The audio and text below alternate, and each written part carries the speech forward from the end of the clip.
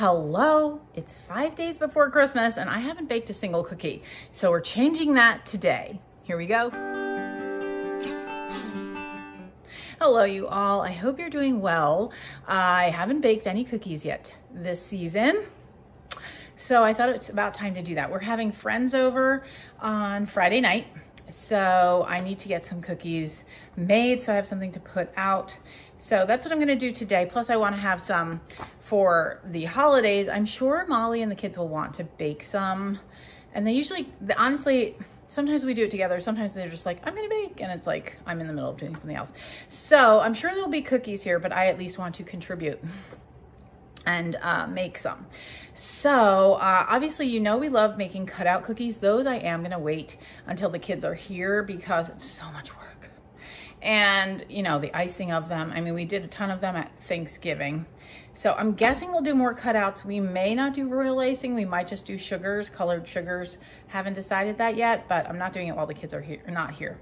Hannah went to a sleepover last night. Molly's at work and Gabe's not home from college yet.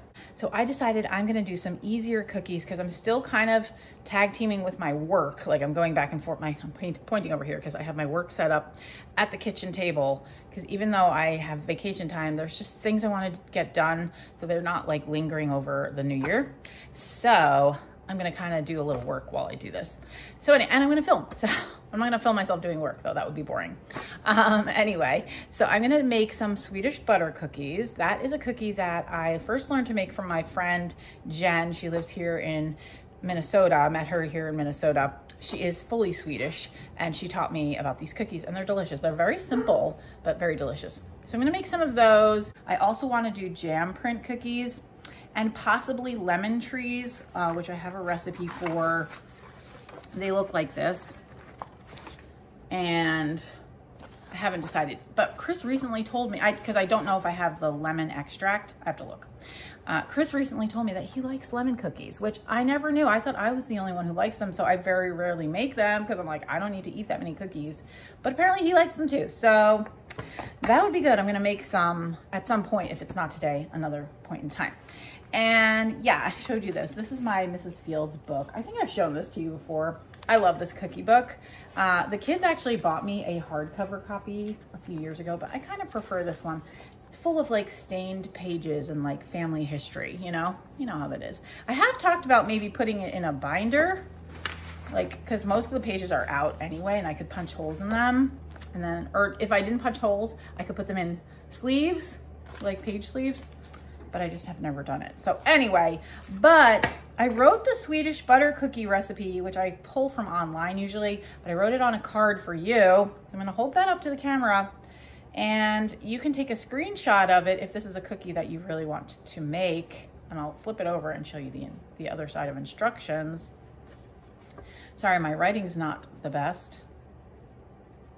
And also I made a little mistake here, but I changed it. So that should say flour and soda, which is what it says now, but there's a little scratch out here. That was a mistake. So anyway, you combine the flour and soda and gradually add to the cream mixture. But anyway, so let's go ahead and start with the Swedish butter cookies. So my microwave has a softening feature.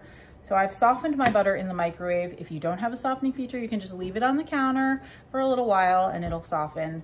You can put it near your oven if you're making something else, or near your stove if you're making something. Don't get it too close because you'll liquidize it. But I am fortunate that I have the soften feature. So I've already softened my butter and I've already measured my 1 cup of sugar. Not in here, that's the flour. Don't put the wrong thing in, Nicole. So this is my 1 cup of sugar. I'm gonna combine this with my butter and we're going to cream it for 5 to 7 minutes. So it's kind of like a long process. I have my KitchenAid. Oh, and I'll turn the camera. Let me do that so you can see what I'm doing. So there's my butter and I'm just gonna pour in my sugar.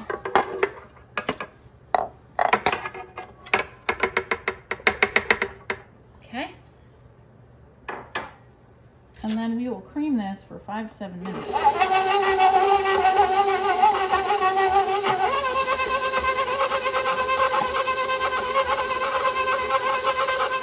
Now I'm gonna add 2 teaspoons of maple syrup. So this is not for the flavor. Apparently, I was reading about it. apparently back in Sweden, back in the day, back in the olden days, you would add sugar syrup to your cookies, and that just helped with the texture. It's not to make it taste like maple syrup. So, because actually, back in the olden days, maple syrup wasn't available. It was actually just a sugar syrup, but I don't have sugar syrup because I'm here in the US. And so the recipe that I pull from adds maple syrup, doesn't make the cookies taste mapley, it just helps with the texture. So we're just gonna add that and mix it.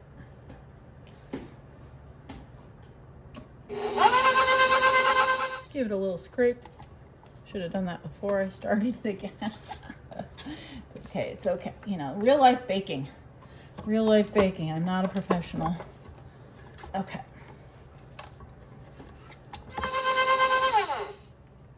Okay, now we're gonna combine our flour and soda. So it's 1 teaspoon of baking soda combined with 2 cups of flour, which I've already done. And then we're gonna just start this and add this slowly to the mixture. I'm gonna do the rest by hand because I don't like to risk over mixing. I think that makes that can make your cookies, any cookie, chewy if you overmix. So we're just gonna pull this out, get as much butter off as we can, and then we'll just mix by hand the rest of the way.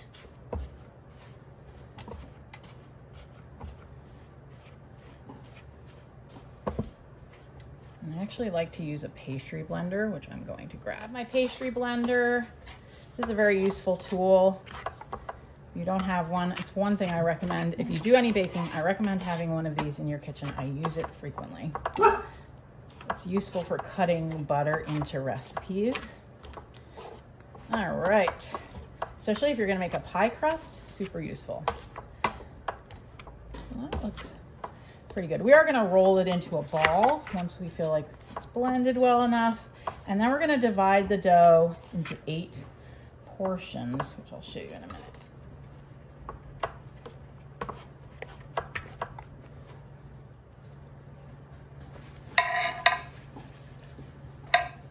So here I've got my dough, and I'm going to gather it into a ball, or maybe 2.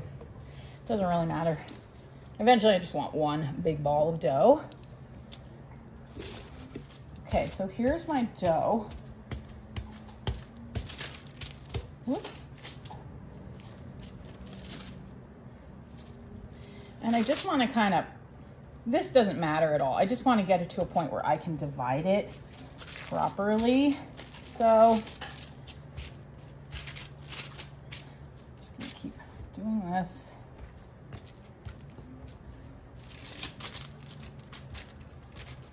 And you want it to be even. Oh, Penny. The goal here is we just want to be able to divide it into 8 equal portions. Equal-ish. So, okay. That should do it. And I'm just going to take, I have a cheese knife. It doesn't really matter, but I'm going to cut. And you could do squares. You could do, you know, logs. I'm probably just going to do logs because it's easier, but I'm going to go in half. So that's 2, then divide each of those in half-ish. The cheese cutter works really well. So now I have 1, 2, 3, 4. Now I have to cut each of these in half. And again, it doesn't have to be perfect because you're actually gonna, oops, that one was a little crooked. You're gonna take each of your logs and you're going to roll it, or each of your pieces. You're gonna roll it in a ball and then roll it into about a 1-inch log. Kind of like that. Again, it does not have to be perfect because here's what's gonna happen.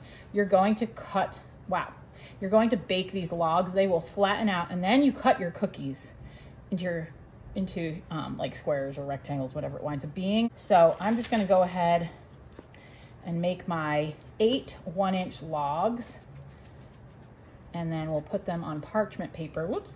And if it breaks apart, you just, you know, again, you don't want to overwork it, but you also want it to stay together in the oven. So you just do this, and then we'll put it on parchment paper and bake them. And it's a pretty low temperature. It's, you saw in the recipe, 300 oven. So that's pretty low. And I think it's like 25 minutes. Yeah, 25 minutes at a low temperature basically is how we're gonna get these done. See, and it's breaking apart, so I'm just gonna kind of re-roll that one a little.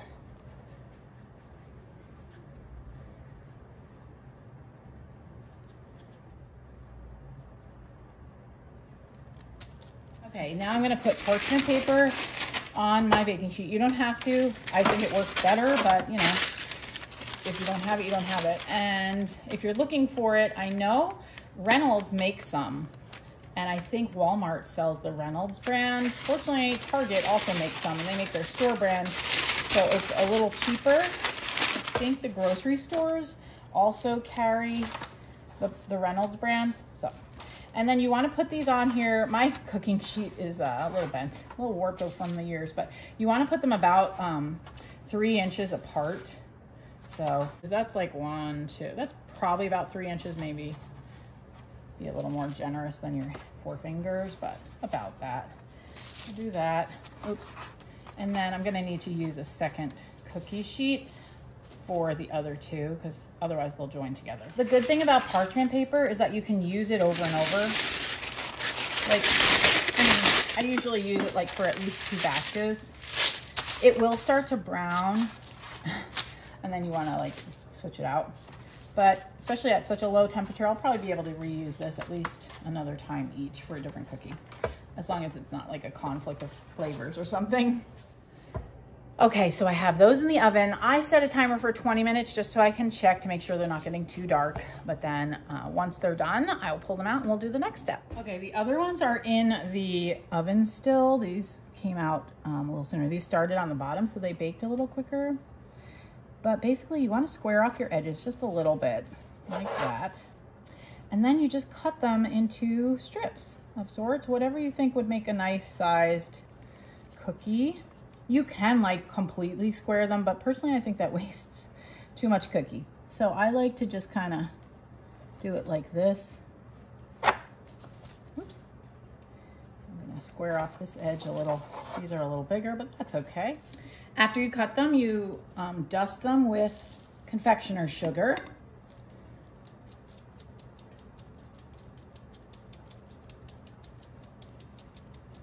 And then you just move them to a wire rack.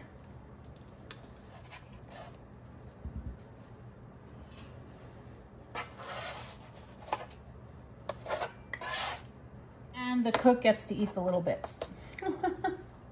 Let's check the other ones. And here's the other tray. Trying not to burn myself because it just came out of the oven. These are a little cracked. It's probably because of how I rolled the dough. They did have to bake longer because there was more on here. But we're just gonna trim off the ends like we did. So the same steps. I've got a little skinnier, but that's okay. If someone wants a smaller cookie.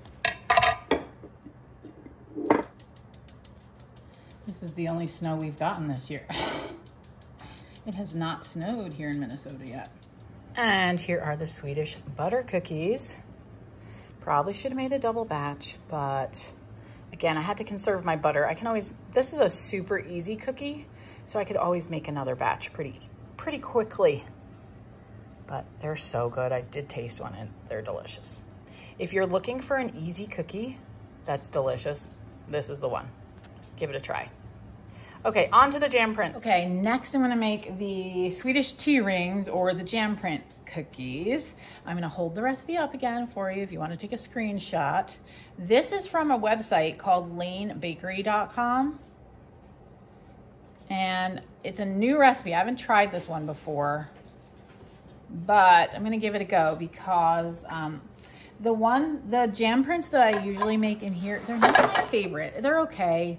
They're not my favorite. So I thought, I will try something new this year. New to us this year, we tried a jam print cookie at the Swedish Institute, the American Swedish Institute. There's a vlog about that on this channel. And so while we were there, we had a jam print cookie, but it was rolled in nuts, in almonds. And so this recipe calls for pecans. I don't know how you say it. Pecans. Different people from different places in the US say it different ways. I don't know what the right one is. But anyway, but we're gonna try almonds because that's what the Swedish Institute did and we loved it. They were so good. So that will be a little twist with this recipe. So I'll turn the camera around and we'll make these jam print or Swedish tea ring cookies. This recipe yields only 16 cookies. So I'm actually going to double this one.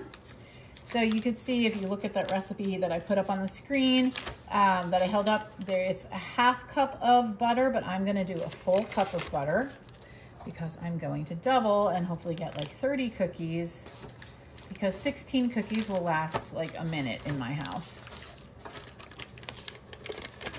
Okay, so we have our butter and it says to cream the butter in brown sugar. Let me get brown sugar and I'll be back. It calls for a 1/4 cup of brown sugar. I'm going to double that to a 1/2 cup.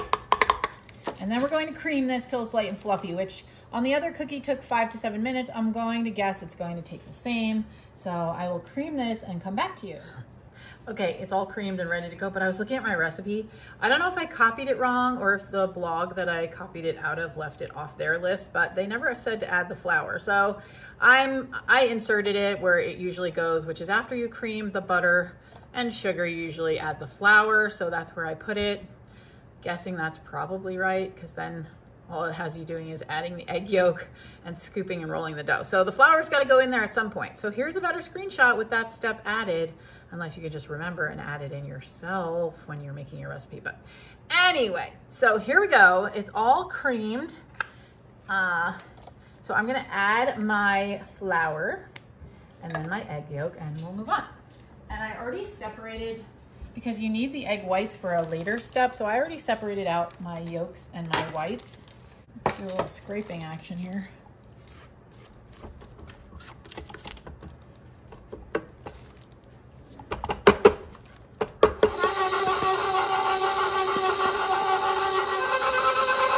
All right, I'm gonna add my egg yolk.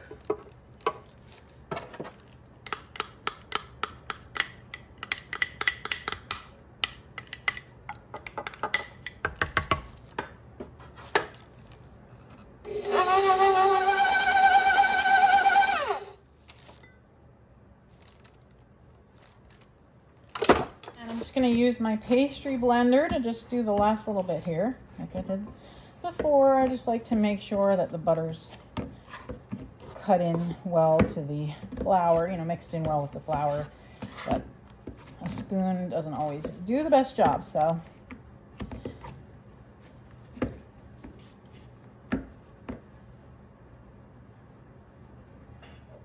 My cookie scoop seems to be MIA.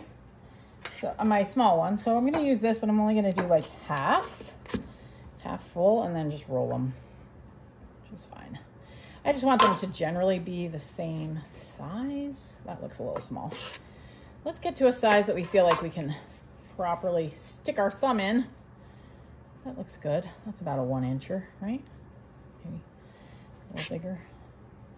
So maybe I'm doing this big scoop, but like a 3/4 of the way full. And I should get about, what is it, 32 cookies. So, okay, I'm gonna go ahead and roll these into balls and then I'll come back to you. I have my egg whites. These are my ground up nuts. I used my vintage nut grinder to grind them. And I'm just gonna put them in here. And so then basically we're gonna take our egg white, our little bally, and kind of dump it in there and dump it in there and roll it around. I don't know that I have enough almonds. We'll have to see. And they recommend using parchment paper for these because the egg whites make the cookies stick. So just a little FYI on that.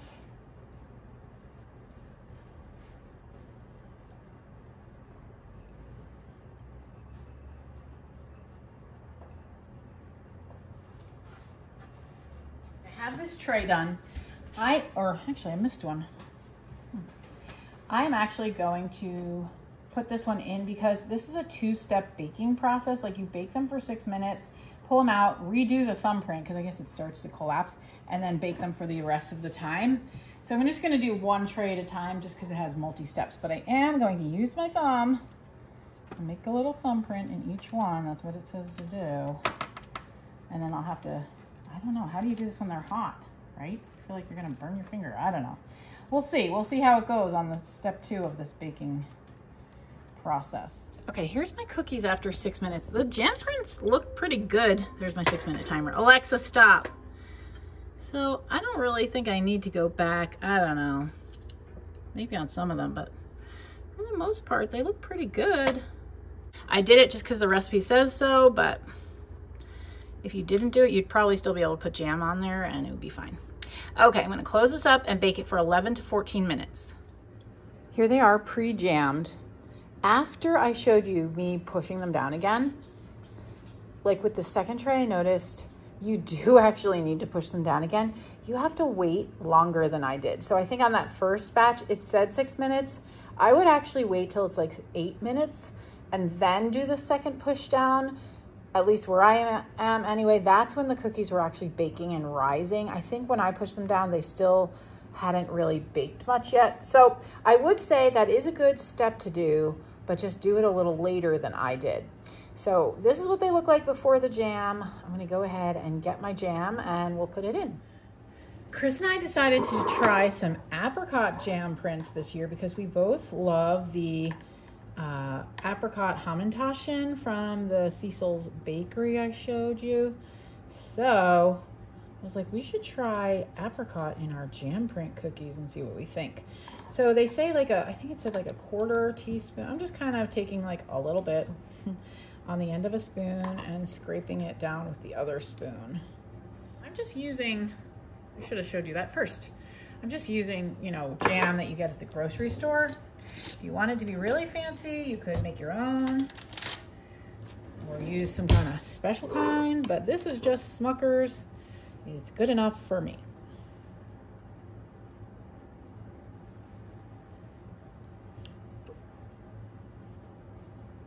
I also saw, and we tasted one at the Swedish Institute that was lemon curd.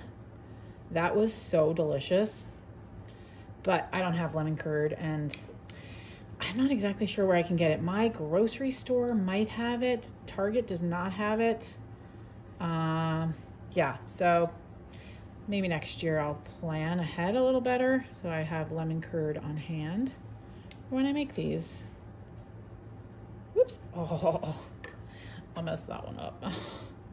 See if I can fix it. A little bit.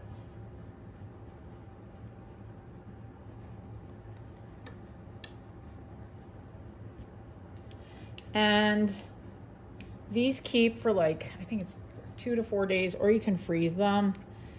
Again, not really an issue. I mean, I'm sure they'll be fine on Christmas if they're still here. But we're having friends over on Friday, which is, today is Wednesday. So my goal is to just have some cookies to put out then, and whatever I have left on Christmas, I'll put out. But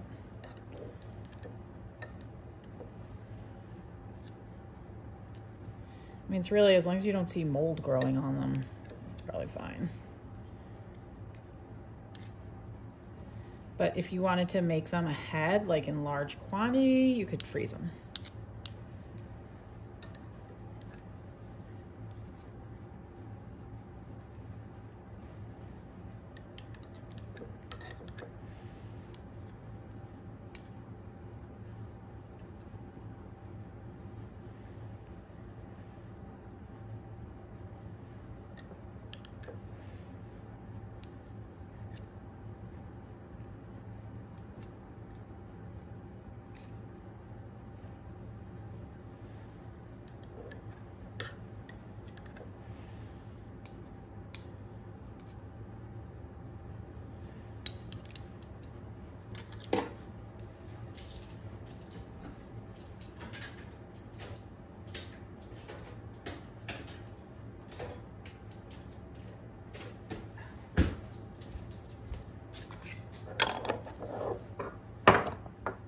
Okay, and there they are, all jammed up. A few minutes, I'll taste one and tell you what I think, because this, again, is a new recipe, so. All right, it's a tasty cookie, very tasty. I do miss the glaze. I might do some glaze on some of them. I'm gonna let Chris taste and see what he thinks. It's a very tasty cookie, nice texture to it, but I just personally miss that little pop of extra sugary goodness. But that's just me. And also I did want to add that these are slightly different in that you put the jam on after you bake the cookies. The ones I've made before, you always bake the cookies with the jam. I don't know what the difference is. Yeah, but the Swedish ones, and even the ones that were at the Institute, the jam was added after the cookie was baked. So, I don't know. It's just a difference, I guess. But it's a very good cookie. I like it. Those Swedish butter cookies are outstanding. Those are definitely my favorite of the two that I made today, but these will be good and they look really pretty. And anyway, I hope this was fun for you. I hope you're getting some baking done or enjoying someone else's baked goods. And I'll see you in the next video. I'm hoping still to put up a house tour before the holiday. It will either be on this channel or my other channel. I haven't really decided yet. It might be on the other channel. We'll see. Anyway, I'll let you know about it over here if I do put it up over there. But for now, enjoy your last days of Christmasing if you celebrate Christmas. And I will see you in my next video. Thanks for watching. Bye. Chris is the taste tester on the Swedish butter cookies. He's had these before. He probably just doesn't remember. Go ahead. But I'm afraid because I'm afraid for this tray. It may not last long.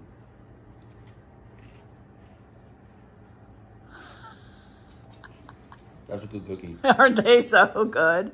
You keep the coffee brewing, and these, I won't eat regular food. So you know how we had fika at the Swedish Institute? If you missed that vlog, we went to the Swedish Institute in Minneapolis and had coffee and conversation.